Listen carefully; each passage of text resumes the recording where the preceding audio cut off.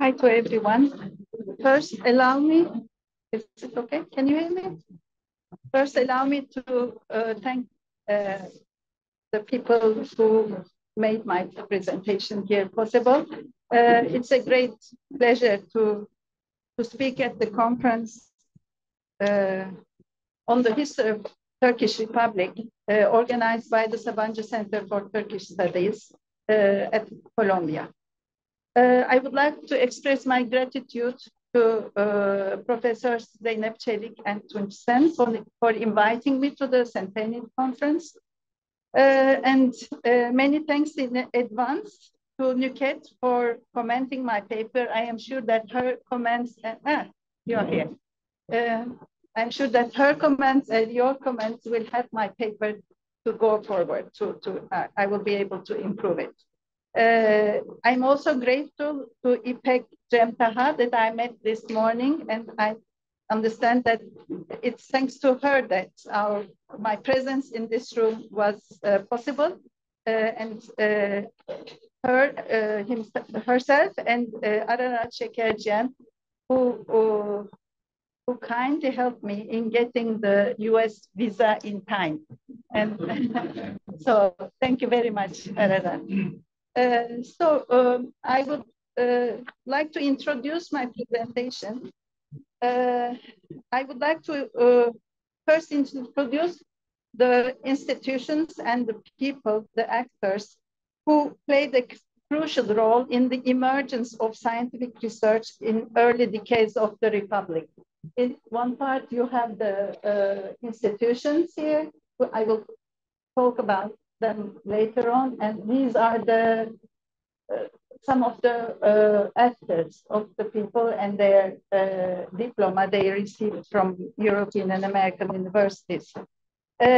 My point is, I don't know whether you will accept it or not, is that a scientific revolution occurred in Turkey in the early Republican period, thanks to Atatürk's vision and foresight. I intentionally use the term revolution, devrim, instead of reform, ıslahat. First, because the term revolution has a more profound meaning than the reform, which is commonly used to denote the Atatürk devrimleri in English. Secondly, because I believe that it fits better, the term revolution fits better when science is on the agenda. When speaking of scientific revolution, it is usually the 16th century European scientific revolution that comes into mind. But the Republic's scientific revolution is somewhat different than the 16th century revolution, because it did not bring radical changes in the scientific thought as it was the case in the 16th century scientific revolution. At the 16th century revolution, the Aristotelian views were replaced by Copernican views. When astronomy, when you speak of astronomy, the geocentric system of the universe was replaced by the heliocentric system. But even so, I believe that the many radical changes and novelties observed in the science policy during the early decades of the Republic can be considered as a scientific revolution. I want to name some of these radical changes. So I have to. For example, research institutions were established by the state, and they were mandated to conduct research by law. Scientific knowledge was produced within Turkish institutions. Scholarship students that I will introduce them to you later on were sent by the state to study exact sciences and engineering to top European and American universities. Another change is that a scientific method in research was implemented. I mean, this scientific method was a main constituent of the 16th century European scientific revolution. This scientific method is based on measurement, observation, experimentation, and experience. Scientific journals were launched in Turkey.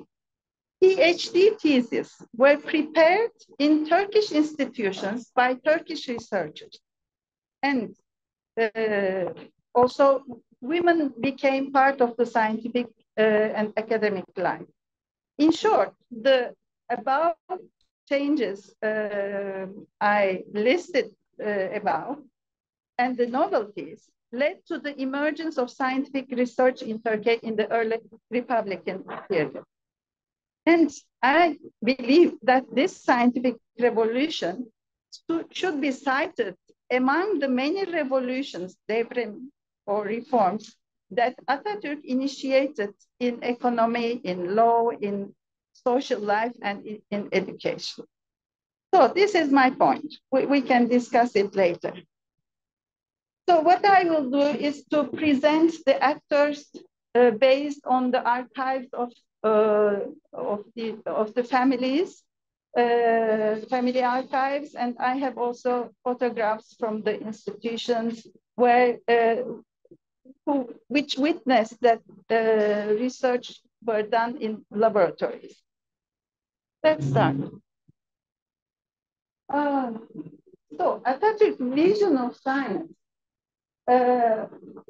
is that he was convinced that scientific research was essential for the progress of a nation if made by its own institutions and researchers. Scientific knowledge was present before the Republican period in the Ottoman Empire. I don't deny that this scientific knowledge in the Ottoman times were mostly imported either from medieval Islam or 19th century European science books. But he had in mind that scientific research has to be done in Turkey by Turkish researchers. And that's why in the Republican period, the state invested in research institutions. There were institutions and laboratories in the Ottoman period. I don't deny it. There were laboratories of anti-rabies laboratory founded by Zoros Pasha. There were laboratories in hospitals, in customs, but these were laboratories for making analysis. And the methods they used were imported from European textbooks. There were also the Observatory of Takuyuddin, no doubt. Takuyuddin made significant observations about it, but it had no continuity afterwards. So I think that this making research in Turkish institutions was an unprecedented enterprise in Turkey's history.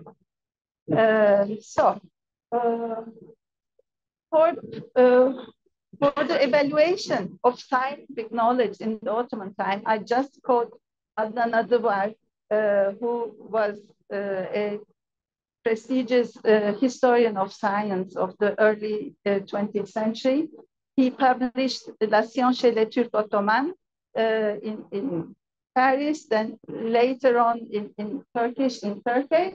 And he says that let me read it. I'm sorry, I cannot have my presentation under my eyes. The exact science in Ottoman Turkey were in fact a deficient and erroneous continuation of the science written in Arabic and Persian languages. It is neither different in method nor in content from the sciences shaped in the East after the reception of the Greek miracle. So this argument was much discussed in Turkey when the book was published in Turkish, but Anyway, I don't want to waste more time on it. But what I want to say that making a scientific revolution was in the mind of Atatürk before the proclamation of the Republic, because he made a speech in the first Congress of Education, and I want to quote. He said, "I have no doubt that our nation, who is obliged to combat not only with its weapons, but with its brain, demand, will succeed in both battles." So this was in 1921. And after making his speech, he went to the battlefield. At that time, the Greeks were approaching Ankara.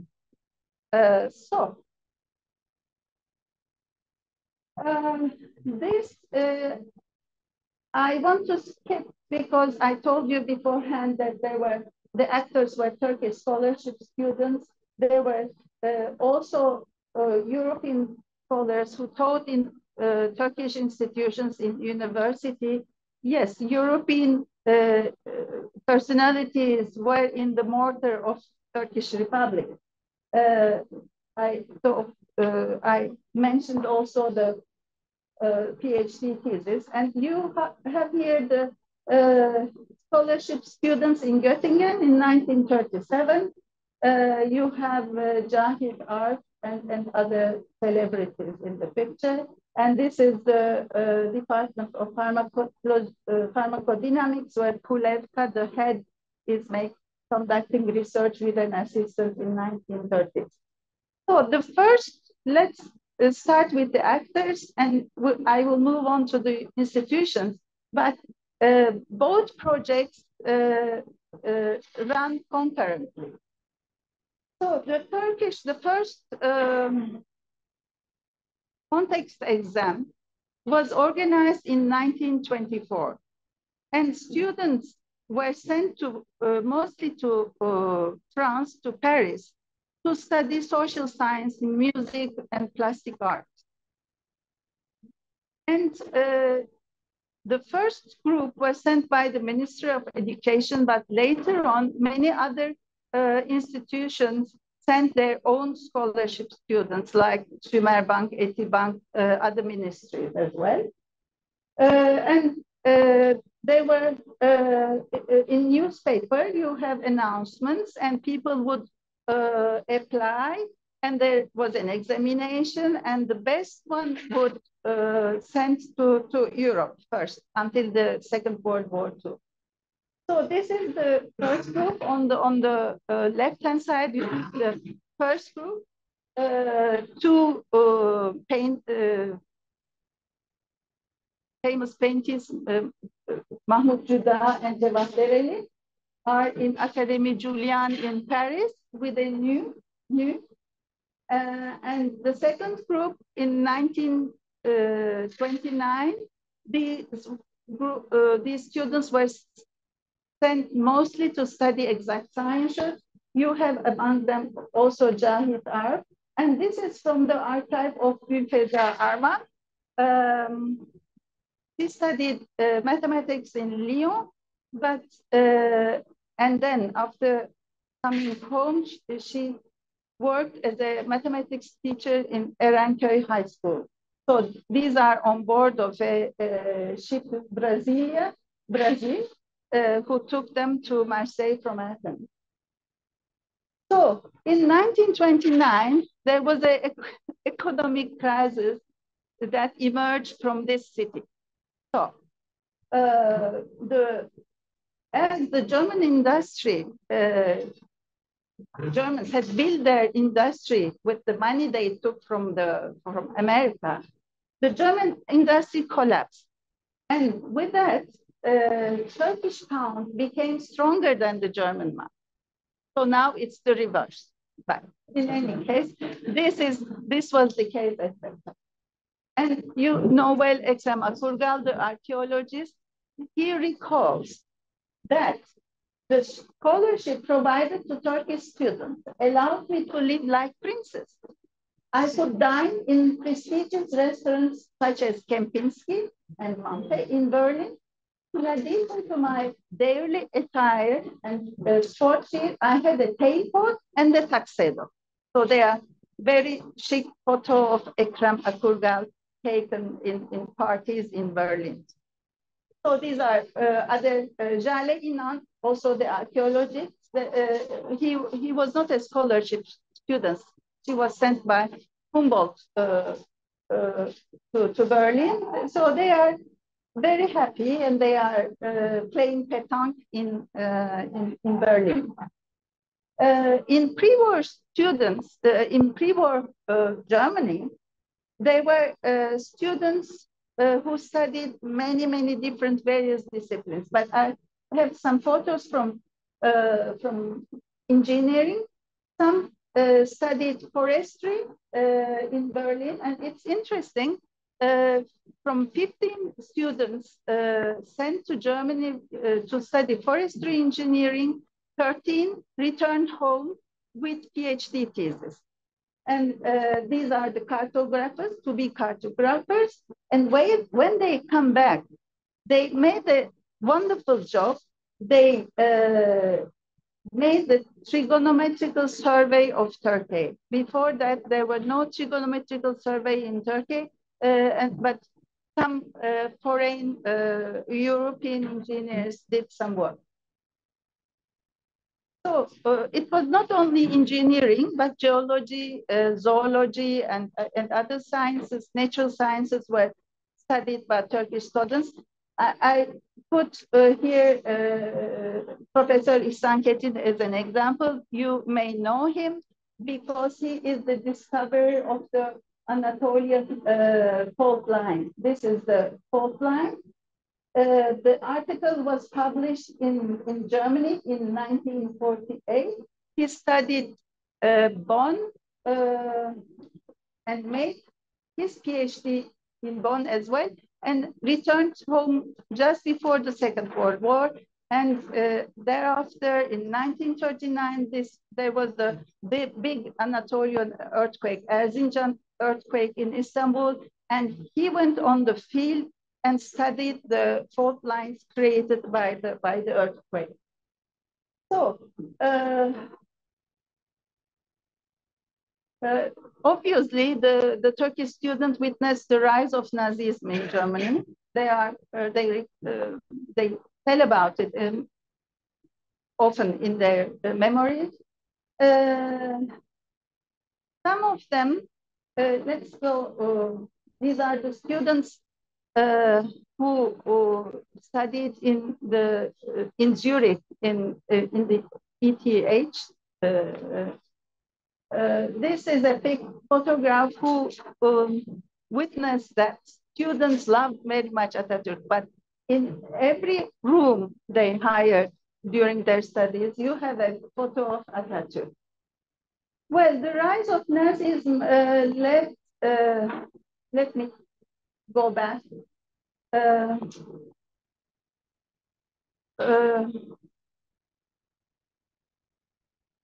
Brought instability in the projects of Turkish students because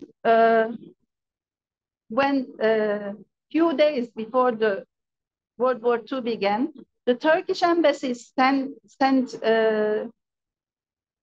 let's say, announcement to Turkish students and asked them to leave Germany and to return home. Some of them returned home, but others stayed in Germany to continue their studies. Those who returned home to Istanbul, the government, Turkish government, decided to send them to the United States. And this maybe it's the beginning of the rush towards the United States in 1939, in 1940s. So many students were sent to Athens, and then they took the very luxurious transatlantic via Hellas. They went to New York in 20 days, and some of them were sent to the Michigan University, others were disseminated towards in other universities. And they recall that the students who embarked in New York were taken by other Turkish students to the 48th Street, where there were Greek restaurants and Turkish-speaking Greek people. So this was their first experience with the city of New York. So one of them, who had this is Bahriensos. I met him personally. Studied 1 year in Germany, then came to the United States with this NEA Hellas, and he was graduated as a metallurgy engineer in Montana School of Mines, and then made his MSc thesis at MIT. And these are the other people who made their thesis at MIT in 1944. So these people, after returning home, dedicated their life to the development of the Turkish industry. In 1940, I have few minutes, no, I have 7 minutes left. In 1940, the MTA, the Institute for Mineral Research, discovered petroleum in Turkey, in Rama.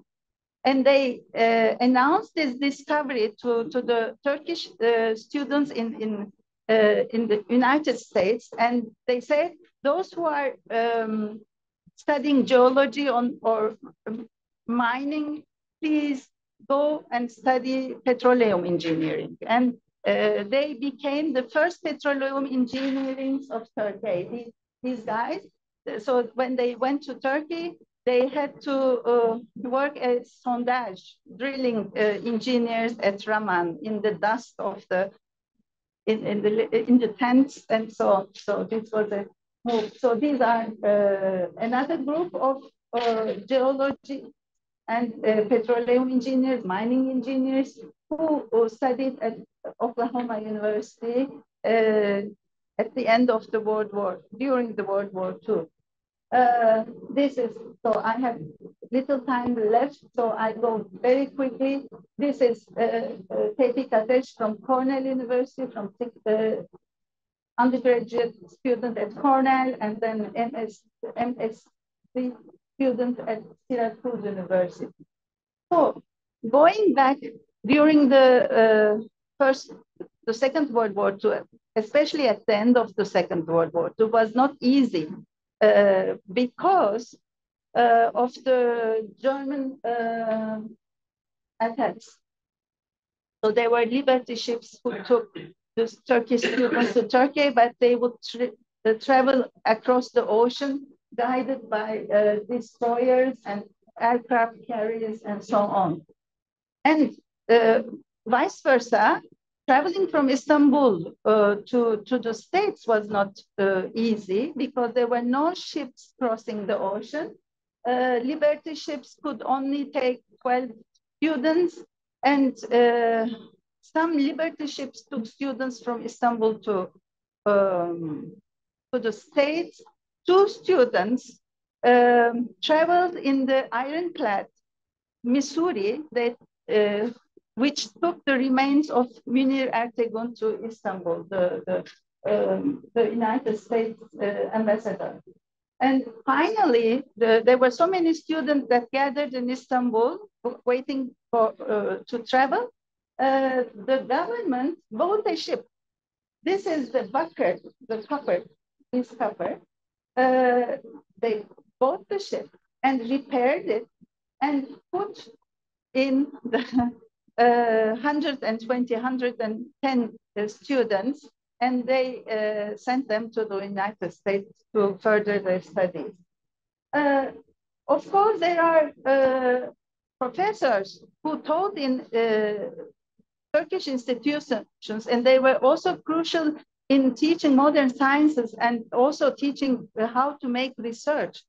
But this group was much studied, so I want to skip them, not because their contribution was low, but I have less time. But among them were Philip Freundlich. He was a research companion of Albert Einstein. And physicists stayed shorter time in Istanbul because they didn't found there the appropriate technical equipment so that they could do research. But natural historians, the zoologists Kurt Kosvik and Alfred Heilbronn, they say more longer because the fauna and the flora of Anatolia was very rich and they could conduct research in Turkey. Oh, let's move to institutions. I will be brief, but let me say that three main research institutions were established in Ankara in 1930s. The first one was the Central Institute for Hygiene, the big Saydam Hygiene Institute. It's closed now. This is the photo above. The higher is with laboratories. These research institutions had many laboratories and they use these laboratories for research. But this institute also produced serums and vaccines. The Higher Institute of Agriculture, which also opened at the same year of the Turkish University, of Istanbul University, it was directed, managed by German professor, but this was not a refugee scholar. This was a scholar sent by the Third Reich. So this was a Nazi professor, but anyway, they were refugee professors and those sent by the Third Reich in Ankara and Istanbul as well. And they started in the early years of the establishment to conduct PhD and habilitation thesis. Habilitation is kind of thesis to become associate professor. And Arif Akman, a professor at this institute, and he is the founder of winemaking, enology in Turkey, said, before the Institute of Agriculture, there were no scientific research in the institute or even in Turkey, because when we needed scientific knowledge, we had to rely on foreign literature, and we would take the scientific results of the scientific research done in Europe. So the Institute of Mineral Research, the second important research institution, this is the headquarters. This is they built the first oil refinery in Turkey. They produced more than 500 geological map of Turkey. You have the plate İzmir Tahtası here. And during these field activities, you now see women researchers in MFA. This is Mehlika Taşman examining the paleontological specimens that were excavated on the field. Oh, yes, I have to say a few words about these seed breeding institutions, because besides the many big research institutions, there were small stations where agricultural research was conducted. And people were trying to produce quality seeds and disease-resistant seeds to distribute to the farmers. And this, the Eskişehir Sazova station is the first of these stations. And you see a photo, a young person performing cross-feeding process. This is the aerial photograph. This is the main building, and this is Serkat 52, one of the breeds produced in this. And interestingly, 1 year later or 2 years later, a dry farming institute was established in Eskişehir, and the director was Ali Numan Kıraç. You know who is Ali Numan Kıraç. He is the husband of Vehbi Koç's daughter. So he was sent to Kansas University, graduated from the College of Agriculture, and then graduated from the Nebraska University. And this is the laboratory of the dry farming station at Eskişehir. So these are PhD students. Just a slide on how research gained increased after 1939, when the MTA, the Mineral Research Institute, was established and launched its own journal. So this is the journal, and this is the graphic, and this is from 1908 to 1965, and the research starts increasing in 1935-37. So there is a peak at 1954. I don't know why there is a peak. I have to look after it. I was not able to find why. So I think this is my last slide. I think that this is, let me present Cavit Erginsoy. He has his PhD in 1982 at Queen Mary College, London. He has been a senior scientist at the Brookhaven National Laboratory. He worked on theoretical physics. And you may know well Feza Günergun, who had his PhD in physics in Imperial College London. There are also scholar students in England, in Switzerland, in many other countries. And he was also in Brookhaven National Laboratory and visiting professor at Columbia University. So to conclude, I want to say that these scholarship students, this is a project that Aslı Tolun started in 2007. And then I became part of the project later on. And we are still dwelling with the biographies of so many people who studied in Europe and in the States before 1950. I hope we will publish the first volume next year. But my conclusion is this, that these young people who went to the European or American universities, upon their return, they do not only bring with them scientific knowledge of the time, but they come home and when they come home, they knew how to make scientific research. I mean, they were, let me find the right word to conclude. So they were back with a profound understanding of the scientific method, how to generate new knowledge, which was crucial for conducting research. And so these people, with the establishment of state research institutions, they paved the way for the emergence of scientific revolution in the early republic. And I think that the scientific revolutions should be listed among the, I repeat that, among the other revolution made by Atatürk, like Şapka Devrimi or educational reform, reform in economy, so on. Thank you for